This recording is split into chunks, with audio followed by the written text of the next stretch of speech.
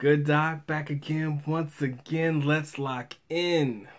I'm a firm believer in being in the right place at the right time, aka active positioning, putting myself in the right place at the right time. And I kind of feel like when it comes to dealing with females in Filipinas, this rule is probably, bar none, one of the best that I could ever share with you guys. Okay? What does it mean to be at the right place at the right time? Closeness of proximity.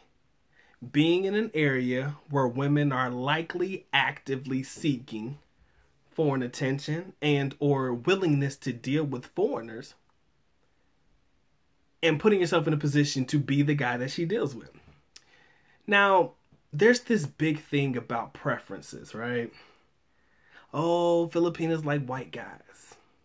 Filipinas only date white guys.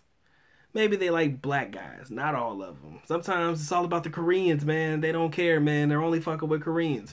So there's this thing about preferences, right? I knew a girl that was talking to a foreign guy for like 2 or 3 years online. The guy never actually showed up to the Philippines at that particular moment. He had not come to the Philippines to visit her, but had always made plans to show up and come see her.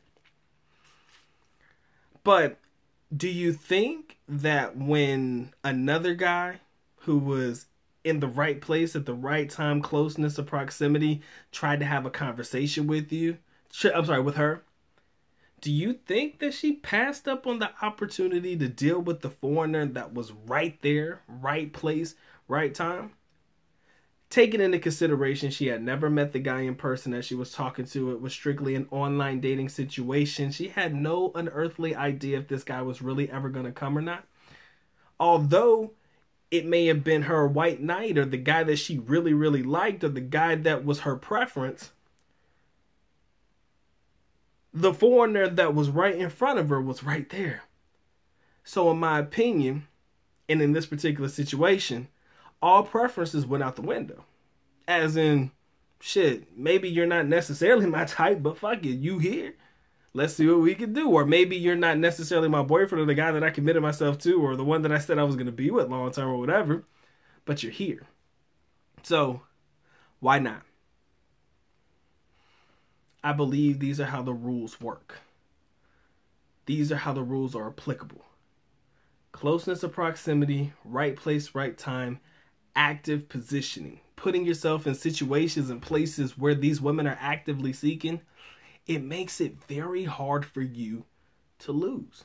Especially if you have all the tools and everything ready to take advantage of the opportunity when the opportunity presents itself. So when I tell you guys that closeness of proximity, being in the right place at the right time will probably get you laid more often than not, I mean it. Sometimes all it takes is just putting yourself out there, putting yourself in the positions, putting yourself where people are looking for you, or put yourself out there so you can be seen. Because you'll never know what could potentially be. Right? I'm not asking my introverts to go out there to become extroverts. But what I am saying is you can't be afraid to go out and, explore a little bit. Because you never know what you just might find. And I didn't really want to hold you guys long on this video, man. I just had it on my heart and I had to deliver. Let me know what you guys think in the comment section below. Do you believe closeness or proximity will get you laid more often than not? If you do, comment section below. Let the good doc know. All right?